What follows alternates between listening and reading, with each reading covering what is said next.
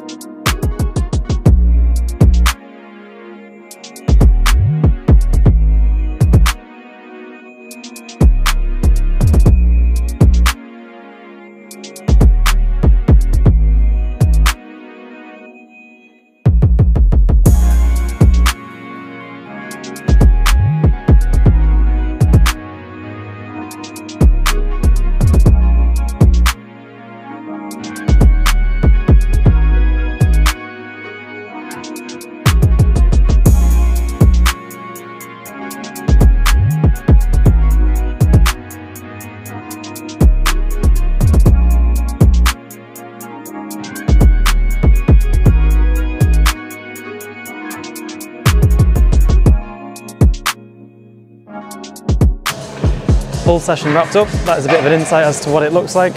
I've had to leave single arm rows out today because we are on a bit of a tight time schedule. So that is roughly what it looks like. Typically it takes about an hour and a half, but it took about an hour and 15 today because we are rushing as per usual. But wouldn't have it any other way, would we? Time to hit the road.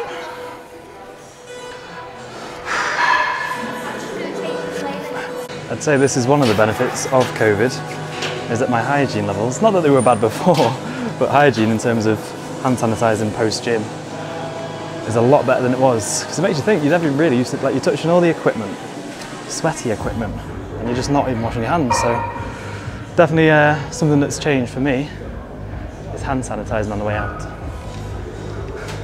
You're doing yours.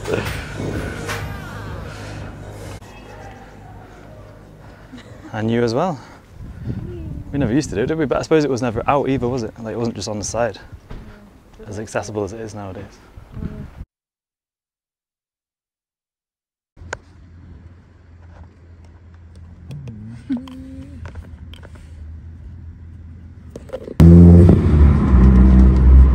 Basically just promotes blood into the muscles more so than you won't have it.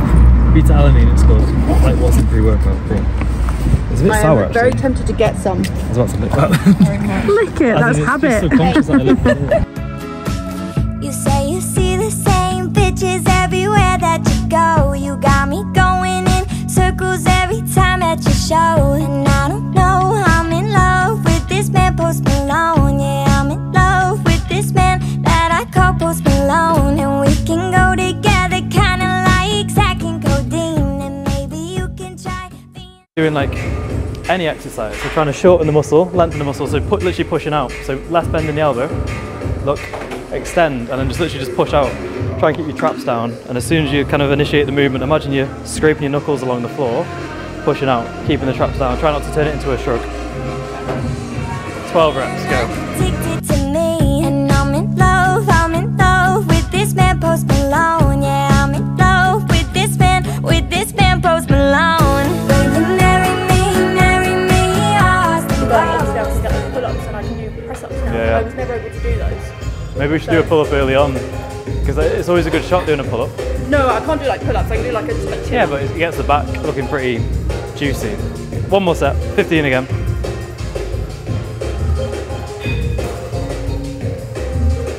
Upper session going down. 12 to 15 reps, 3 sets per exercise. You know the dilly. Have a look from behind, the back looks quite nice. Marry me, Austin Coast. You know I'm falling for ya. You know I'm falling for ya. Yeah. Will you marry me? If there's any exercises you want to do specifically, just say anything. Wide grip pull downs if you want. And if there's any you don't want to do, just say as well. If you don't want to do this, we don't have to. It's horrendous, but it gets a good pump in my shoulders.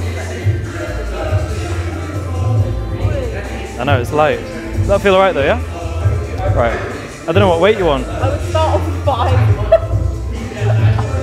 My shoulders are very strong. You'll be able to do more than that. You said you miss pressing, or you mean chest pressing? Chest, yeah. It's been a long time. How did you find it? First one that came up? Yeah. Is that about right? 12 to 15, send it. Nice. Let's try and think front delts throughout this, so nice stretch at the bottom here.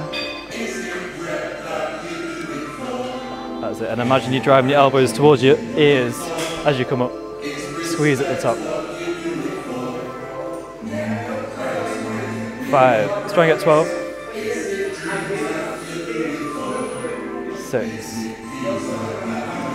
While working the camera. Pressure's on. 7. 8. Sorry, yeah, of course. Come on, Delt Queen. 9. 10. I reckon we got 5 more. Don't be a little bitch. Drive, drive, drive. Good. 4 more.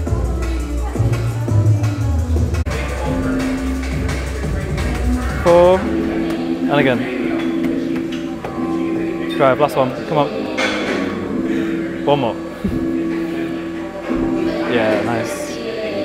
One more. This will do, last one.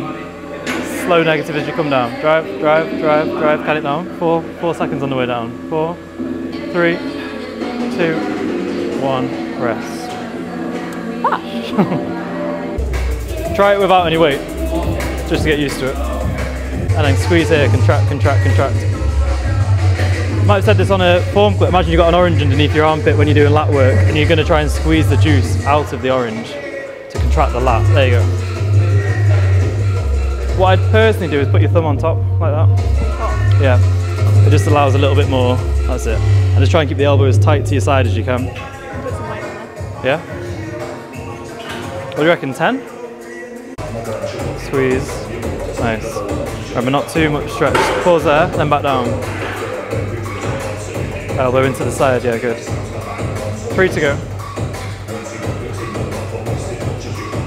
What made you give up in the past? Do this set as well. It's going to be intense. Yeah. Life. Yeah? But this time I've just not let it affect me. Nice. Well, you've done very well. Now just time to put the cherry on the cake. Don't talk about cake.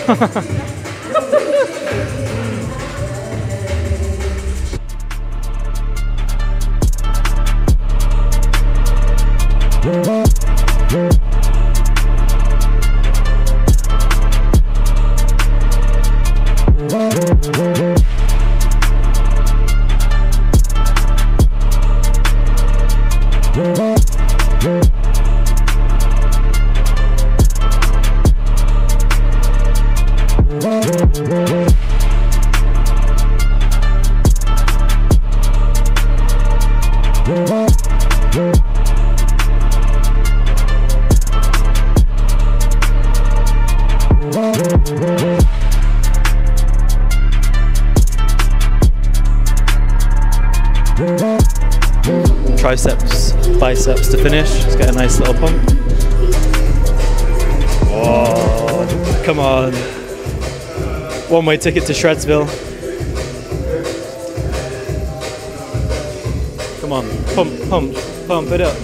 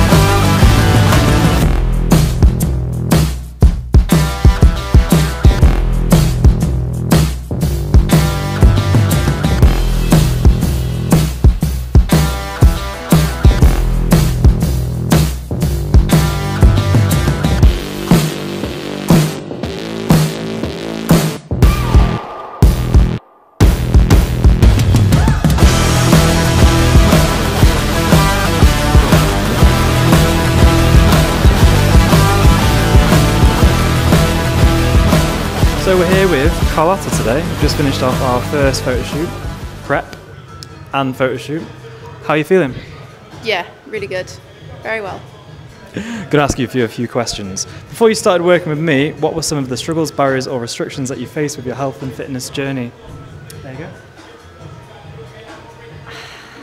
So for me, it was very much to do with like accountability. I've always been a gym goer. I've always loved lifting, but for me, it got to a point where I really started to plateau, and I didn't really know what direction to go in. And I've always said to myself that I've wanted to get my physique to a certain level, and I just could never achieve it on my own.